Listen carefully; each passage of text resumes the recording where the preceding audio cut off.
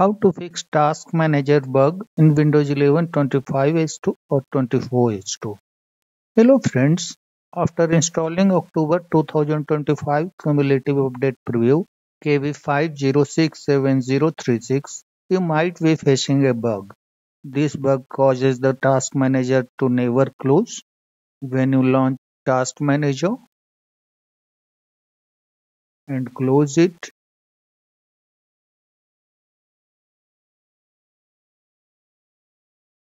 an additional Task Manager process is created. This problem occurs every time you close the Task Manager.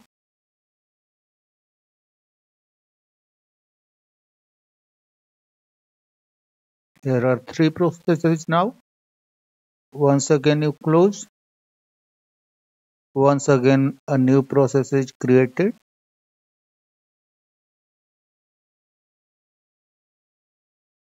This means Task Manager will never quit and may hurt the system performance.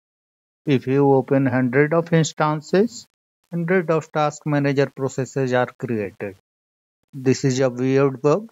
To temporarily fix this issue, end task the Task Manager process instead of closing Task Manager. First of all, end task all the Task Manager processes.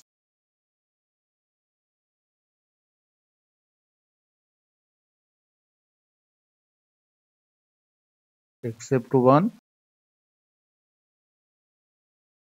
To close the Task Manager, you will have to end task the Task Manager process. Unfortunately, every time you have to repeat this process when you open the Task Manager.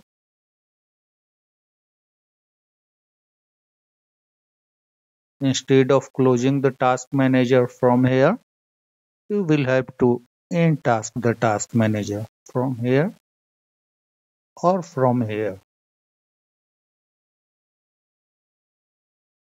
If several Task Manager processes are already running in the background, you can kill it using a command. To close the processes running in the background,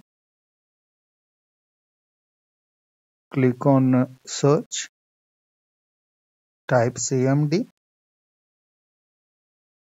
right click on Command Prompt, select Run as Administrator.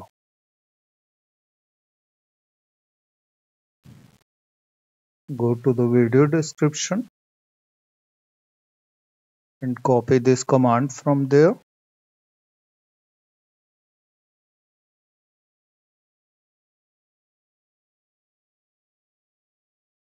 Paste into the command prompt and hit enter.